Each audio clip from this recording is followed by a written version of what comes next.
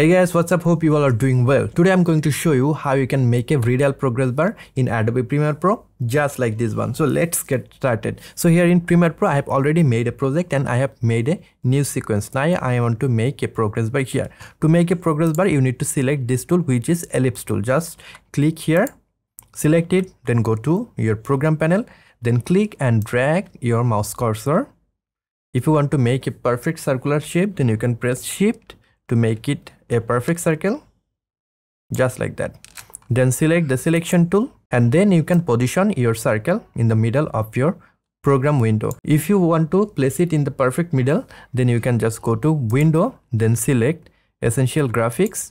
Then this panel will appear, select Shape 1, then just click Vertical Center and Horizontal Center. Then it will place your shape in the middle of the program window. Now I want a circular progress bar. That is the reason I want to apply a stroke on my shape.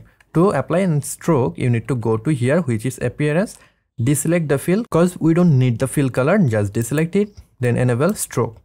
Then increase or decrease the stroke size as your likings. I am just making it 100. If you want to increase it more, then you can just add another stroke. And then you can just increase the stroke size here, and also you need to change the color to match it with the previous stroke. I don't like this much stroke, that is the reason I'm just deleting it.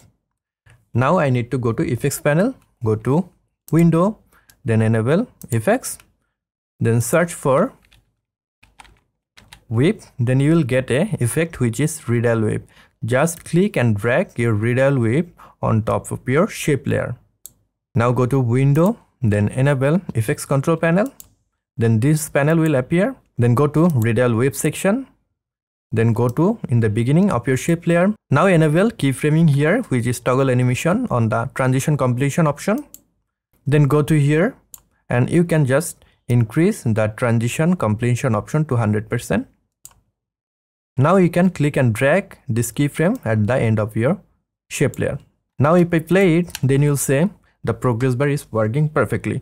So this is a clockwise progress bar. If you want a counterclockwise progress bar, then you need to select counterclockwise from here.